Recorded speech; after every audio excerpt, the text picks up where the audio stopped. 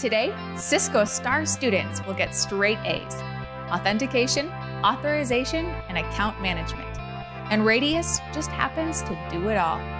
The Remote Authentication Dial-In User Service, also known as Radius, is a networking protocol that provides these perks to users who connect end-user network service. A Radius server is super useful in enhancing security since it authenticates before authorizing a client or user to gain access to the network. In this video, we'll show you how to configure the Radius server on the Cisco CBS 350 switch. Next. To start things out, we'll click on Security and choose the Radius client. On this page, we'll first make sure we are in the Advanced Settings. In the Radius table, we'll click the Add button. Here, we will add our server-defined IP address. We can also choose our IP version. In this example, it will be version 4. Next, we'll hop down to the server IP address and enter in our information. Our priority will be 1. Our key string will be user-defined. It can either be encrypted or plain text. For this example, we'll use plain text. The timeout for relay will be default. Authentication port will be 1812, and the accountant port will be 1813. Our retries and dead time will both be left as default. For the usage though, we'll choose login, click apply, and then click apply once more to save the Radius client. Next, we'll go to the Management Access Authentication. On top, we'll select SSH as our application and enable it. We will add the Radius and remove local. That's all we have to do here, so we'll click apply to save. If we wanted to, we could repeat this for a different application. If we wanted the console access authenticated by Radius, or if we wanted access to the GUI through Radius, we could choose HTTP or HTTPS. We'll make sure that SSH is enabled and then head over to TCP to UDP services. On this page, we can also see that SSH is enabled. Now it's time to configure our switch on the Radius server. Under Radius Clients, we're going to right-click and select New. Here, we can add a friendly name, because we're all friends here, and provide the IP address for the switch.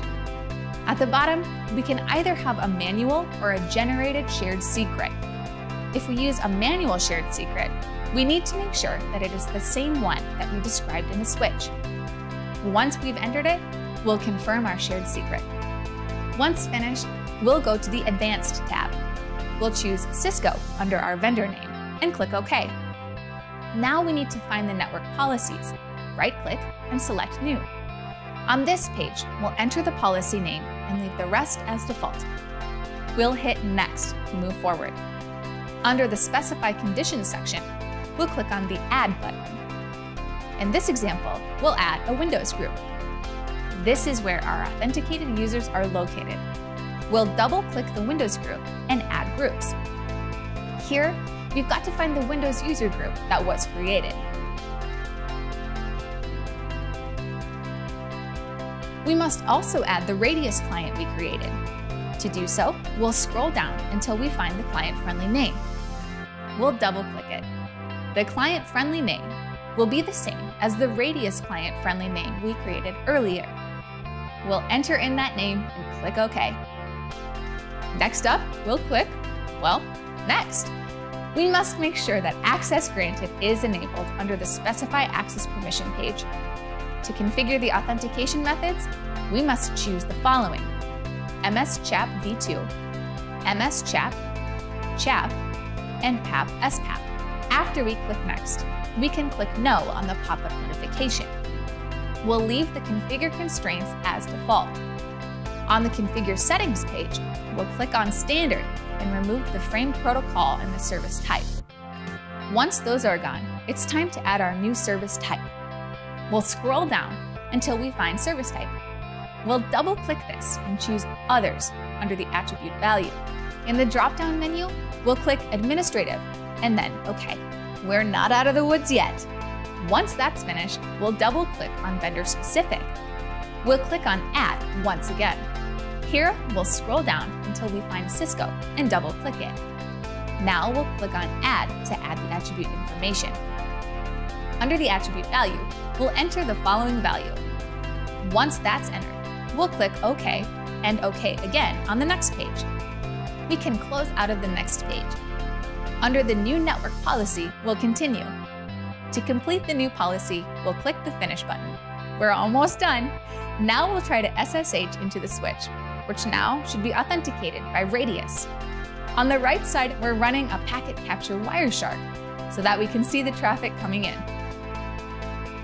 Under the PuTTY configuration, we'll enter in our hostname for the SSH connection type and choose Open. Here, we can log in with our username and password. We can now see that we are in the switch and that the traffic came in and was accepted. And that's how it's done. That's how we configure login authentication by Radius on the CBS 350 switch.